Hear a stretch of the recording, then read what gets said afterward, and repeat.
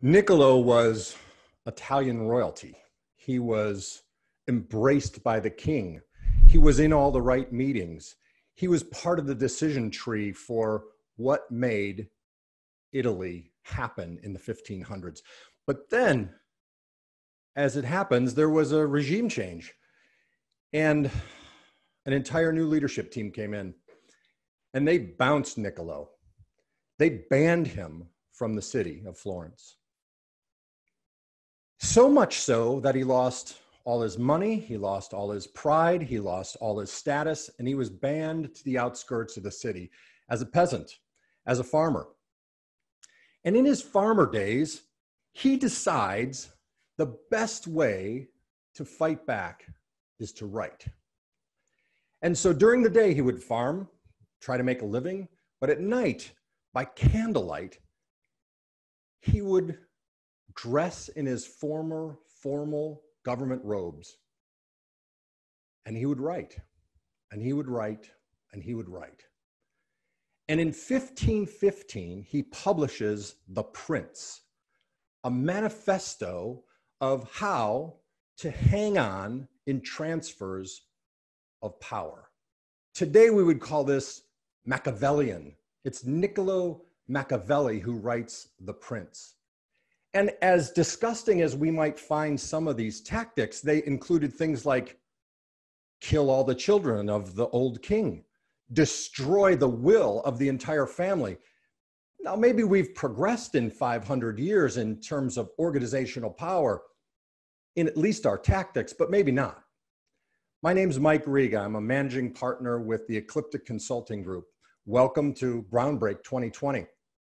As we move through this presentation, this is about organizational power, how to use it, how to gather it, and how to keep it.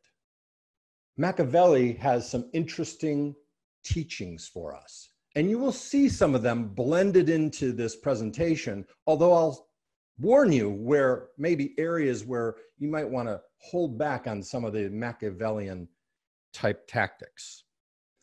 First, it's about adaptability. And I'm going to share with you 4 main components on how to do this and do it well. Carved into the very stone of one of the United States' most prominent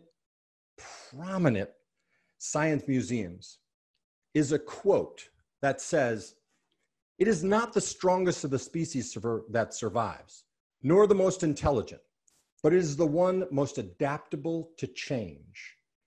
And underneath it says Charles Darwin. The problem is Charles Darwin never said that. He never wrote it. He never uttered those words. In fact, that was written by a professor of management and philosophy at the University of Louisiana State University, LSU.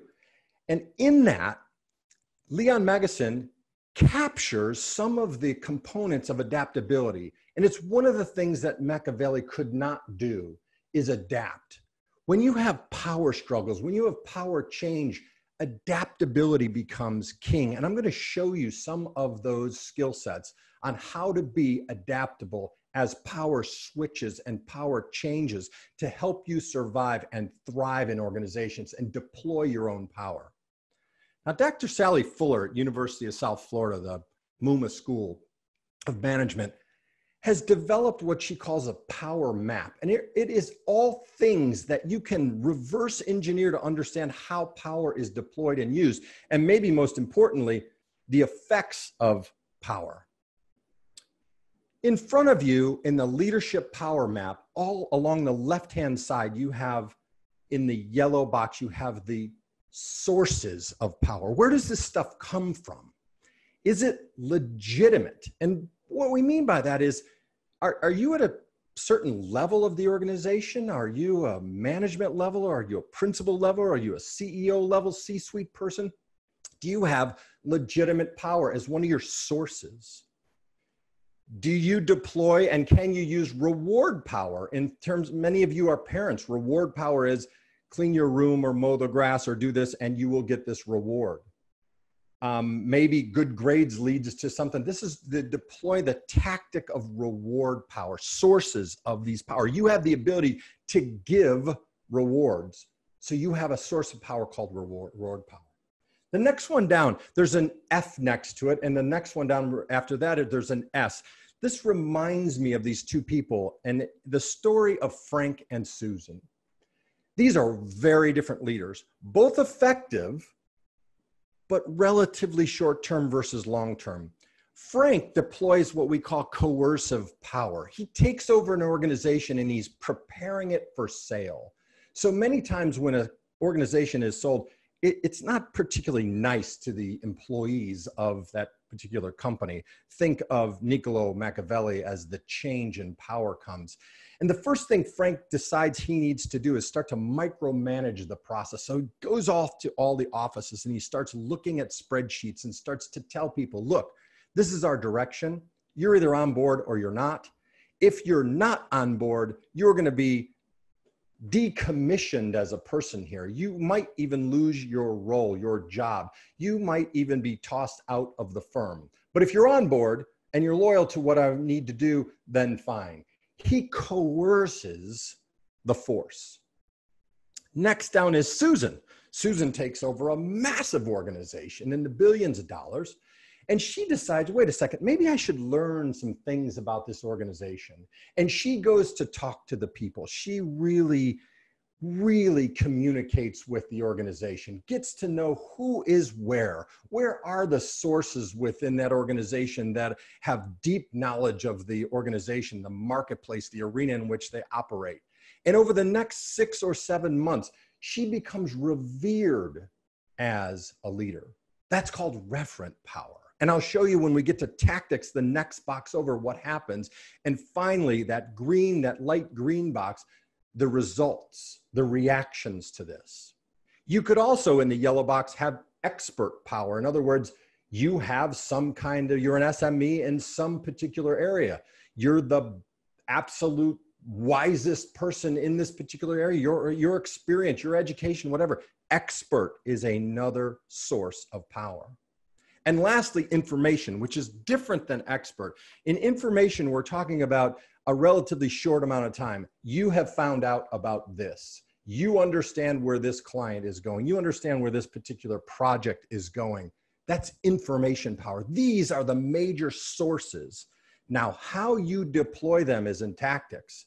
But what's cool about this power map is you can reverse engineer it. You can look at the reactions of your organization, your team, your firm, and back it up and say, where did we go right and where did we go wrong? Next, under tactics, ingratiation is, I don't know, you take your team to lunch.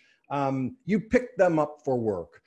You're the person that brings in coffee and things in the morning. You're ingratiating yourself to others. This works with neighbors. This works with kids. It certainly works with family members.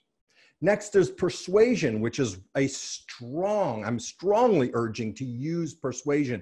Influence. This isn't a negative connotation. This is a strong, make a cogent business argument for things. They will follow you if you're persuasive, which is different than exchange. And exchange is this for that. It's a transactional relationship, if you will. If you do this for me, I will do this for you. I have the reward. I have the money. I have the bonus dollars. I have the ability to give you time off. Whatever that is, we're exchanging, which is different than persuasion. Next is threats. And this was the tool that Frank used in his coercion. He was coercing a certain behavior and then used threats to back it up. And last is coalition building. This is what Susan built. When you have enough political cachet in an organization, you have built a coalition that can be really powerful politically. Those are the tactics used in a power map. Next, under that red arrow is your target has a certain dependency.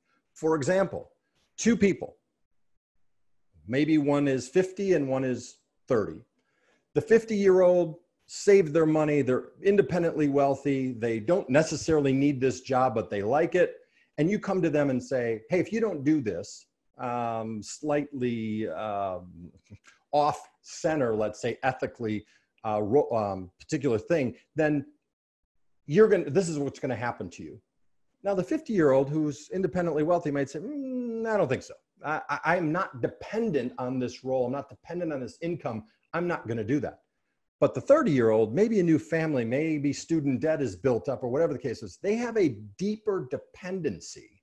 And you can say, you can watch how these things will affect these people based on their dependency. So this isn't a straight across map. The targets matter. And dependency plays a key role right between tactics and your reactions or their reactions. Only 3 reactions to this. First is resistance. And resistance is when many times in organizational change, there will be a reluctance, a resistance. Let's wait and see. I don't want to necessarily do that. I want to change. I don't want to learn. Whatever that is, it's resistance. And you can go backwards in time and say, wait a second, what's causing the resistance? Was I threatened into something? You're likely going to have resistance. Think of back when your parents used these kinds of things to get you to cut the grass or whatever it is you were supposed to do. You're resistant, and maybe they used threats, and maybe they deployed coercion. The next one is compliance. And in compliance, as I define it, is we'll do it, but just at the base level. We're not really committed to this, but we'll do it. Somebody wants me to do it. What you're after in leadership and what you're after in power is commitment. And commitment is that feeling that no matter if that particular supervisor or person is around, you're going to do it anyway because you're committed to it. This is intrinsic motivation. These are the reactions. So what happens? Frank deploys coercive power. He uses threats in exchange to deploy. He gets a tremendous amount of resistance, and sometimes he gets compliance. That firm was sold 18 months later at a fire sale. Most of the big hitters left the firm. The talent streamed out of that company. Susan, on the other hand, used referent power and some other sources. And sure, she did some exchange, but she built a coalition. She deployed her power much different. Now, Susan's gone from that role, but the firm still continues to grow and grow and grow. Why? Because she has turned that firm into a truly intrinsic, motivated, commitment-oriented firm. And that's the difference when you deploy this different power. It's how to keep it. It's how to deploy it. So people say, okay, great. But what are those adaptive behaviors? What exactly am I supposed to do? Well, for those of you who are donkey owners out there, and I was one of those lucky kids who got to grow up with a donkey. Dad was a little bit different. So I had a donkey, and they're wonderful animals, and they're on your slide here in front of you. And donkeys have a really interesting way about them. They sometimes want to go where you want to go, and sometimes they don't. And when they don't, they make it known. They basically just stop. And your people are exactly the same. So one of the adaptive behaviors you need to understand is this whole concept of positions and interests. This is Dr. William Urey's research out of Harvard Business School. He wrote several best-selling books, Getting Past No, Getting to Yes. There's similar concepts throughout this entire process, as well as Stephen Covey and 7 Habits of Highly Effective People. Very similar kind of approaches because it's human behavior, and human behavior tends to be relatively similar through the ages. So it says this, hey, when someone gives you a position like a donkey, and they don't want to go there like a donkey, they will stop. They will freeze up. And what they're telling you many times is this is what I want or what I don't want. And our natural behavior is to tell them what we want, the opposing position. And then we get into a death spiral called positional bargaining. We tell them why their position is terrible and stupid and why you can't possibly hold that position because my position must be right. And they're going to take the opposing position and dig in, much like that donkey will stiffen up its front legs and start to drop its backside away. They are digging in. And we have all kinds of sayings in the English language that support this. Things like stick to your guns, hold your ground. All of these things are embodied in this concept. And I'm suggesting that is not adaptive behavior. That is fight and flight behavior. Instead, move towards interests. And interests say, why is it that you want that? I may understand or I may not, but I need to understand what is the interest underlying that position. So when somebody says, there's no way I'm moving that team on site on Tuesday, you could say, position, you have to do it on Tuesday. That's what the client says. And I'm suggesting, hang on, you're about to lock that donkey up. That is not being adaptive. It's not leading you towards the kind of power map tools that make long-term success. And at some point, you're going to use something like coercion or threat. If you don't want to come in on Saturday, then don't even bother coming to work on Sunday kind of thing. That's not going to work long-term. Instead, when you hear those positions, think interests and say, you know what, let me understand where you're coming from.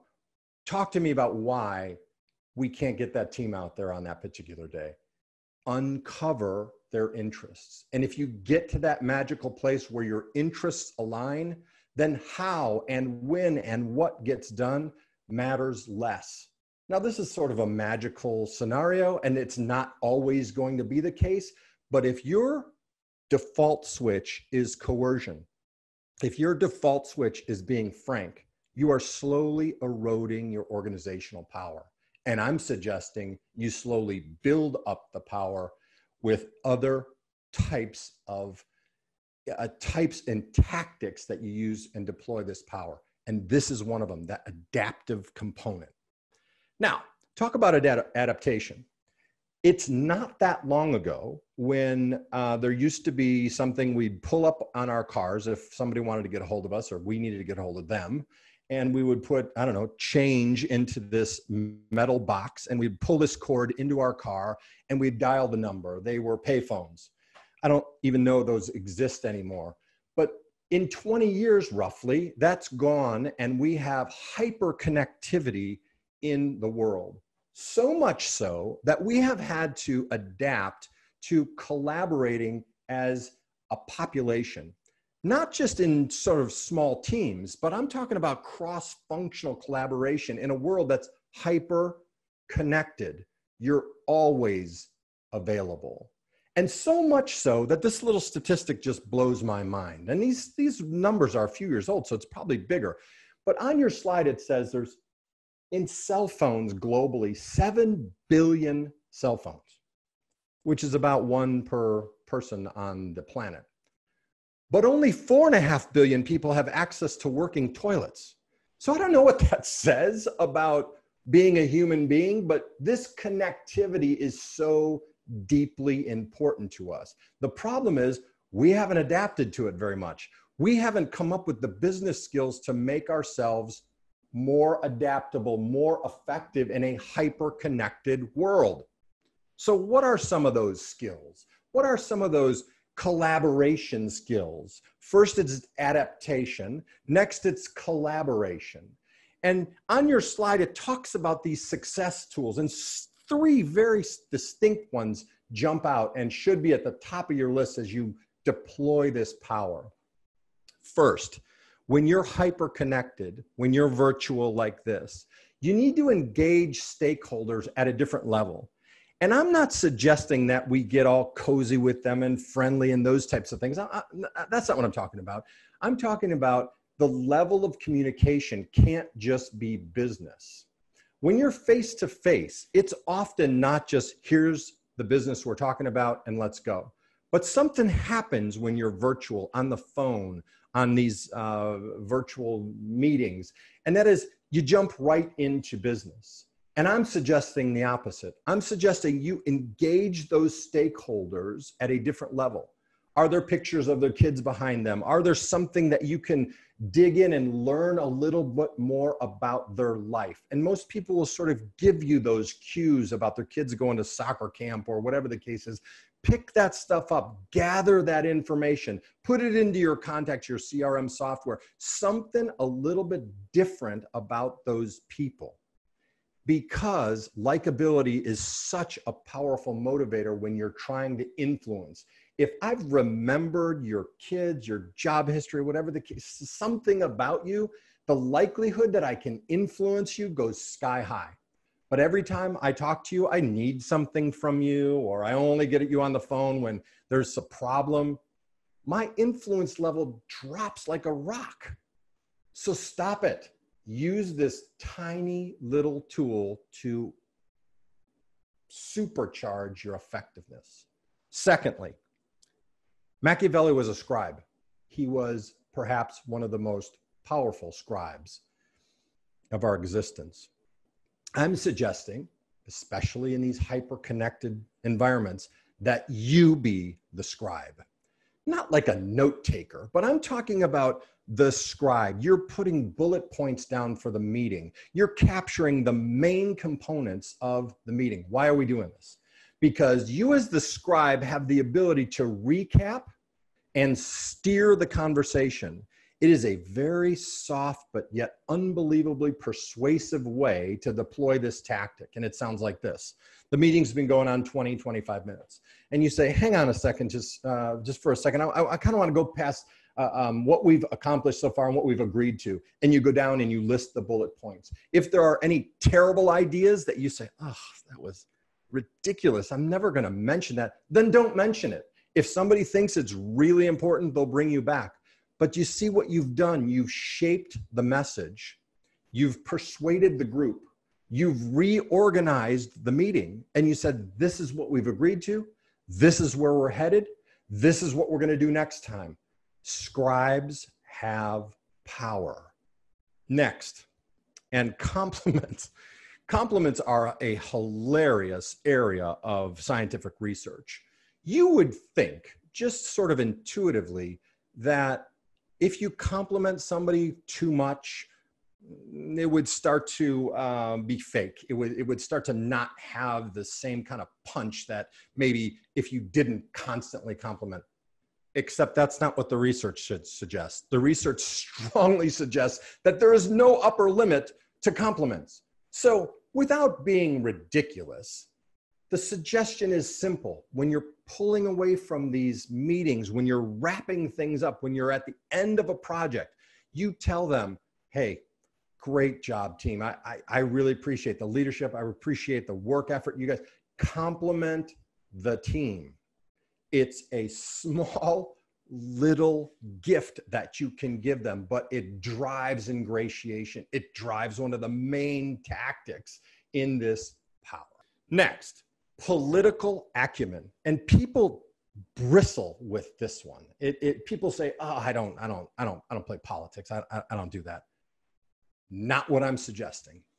In fact, Jeff Pfeffer wrote an entire book around power, a Stanford PhD, and he studied organizations for 40 years. And basically, the quote comes back to a Karl Weick thing, University of Michigan, that says this: organizations do not make decisions based on logic.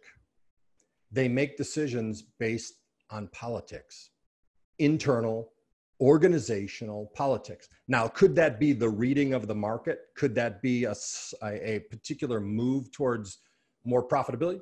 Sure. But according to these two deeply respected researchers, it's all about, or much of it is politically driven. So how do you participate in politics without, quote unquote, playing politics? Because I strongly believe not being part of that game is not an issue. You have two choices: participate or have games played in the political realm on you. You're either in it or you're under it. So I'm suggesting, to your own ethics, make sure that you have these things buttoned up politically.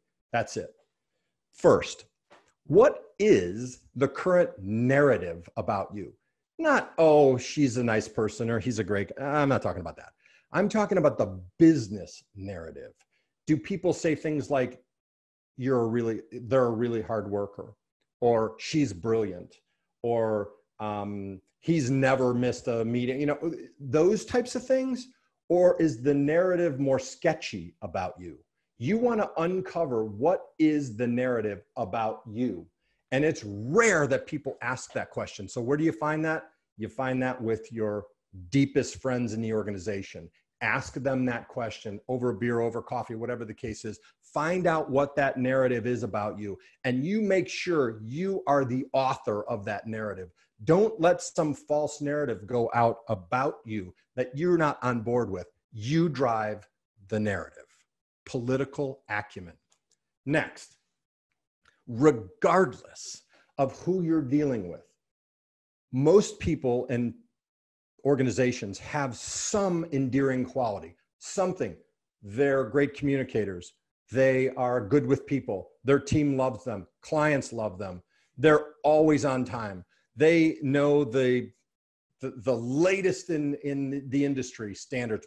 Whatever that thing is, search and find the strengths in people and advocate for them. Tell other people about their strengths. Now, what are you doing? You're tagging in to something Robert Cialdini said was reciprocity. Reciprocity is this power in the universe that I do for you and you'll do for me. Not right away. Not right away. Doesn't work that way. But eventually, that buildup of reciprocity and that need to fulfill reciprocity is there. Find the strengths in people and advocate their strengths. Next, absent talk. Absent talk is what is being said about you, or what are you saying about others when they're not around? And you got to be careful here, because for many of us, the common thing to do is sort of say, they're not all that great, or this. You know what?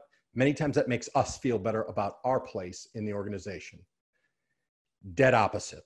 I'm suggesting you strongly push a positive narrative about others when they're not there. And again, much like reciprocity, what this will do is build up a well so that eventually people will say excellent things about you, maybe they already do, when you're not there. And that is so much more powerful, that hallway talk. When you're not there, that is what you want. It's having an army of people that are advocating for you nonstop. Absent talk is part of political acumen. The last component in power is all about leveraging relationships. And again, people say, leveraging relationships, geez, don't I have relationships because these people are good for me and I'm good? Yes. However, I'm not talking about that. I'm talking about how is it that I can use the relationships that I've gone after. I've networked, I've built these relationships. So now what do I do with them? Well, simple things like, hey, send me an article that was particularly in my area. I thought of you, and when I read this, send it. It just tells that person, I'm thinking of you. When you're on the phone with somebody and there's organizational change, you can say things like, hey, what's changed for you and your team? What's going on there? It tells them I care about you differently than just the organization. Next, leveraging relationships. Everybody has some kind of specialty knowledge in something, and you can use them and say, hey, would you mind talking to my team? I've got a team meeting coming up in a week, and it would really be cool if you can come on board for 10 minutes and talk to us about X, whatever X is. It builds value into the relationship. And lastly, when you ask for help, there's a strong correlation between that and likability. Hey, I'm dealing with this. I wonder if you can help me. These are the magic components of deploying power in an organization. Adaptability, virtual power collaboration, political acumen, and leveraging relationships. Unbelievable, simple tactics, but you need awareness. You need some behavioral change. You need some other people to participate this. Leadership is tough with nobody to lead. I'm Mike Riga with the Ecliptic Consulting Group. These are the kinds of things that we do for organizations like yours. So whether you're a shell and core person, whether you're doing interiors, it doesn't matter where you are in the organization. With big organizations, small organizations, you are dealing with these types of things in your organization. We do all kinds of professional development, leadership development, coaching. Reach out to us. The number is there on your screen. Have an amazing groundbreak 2020. Thank you.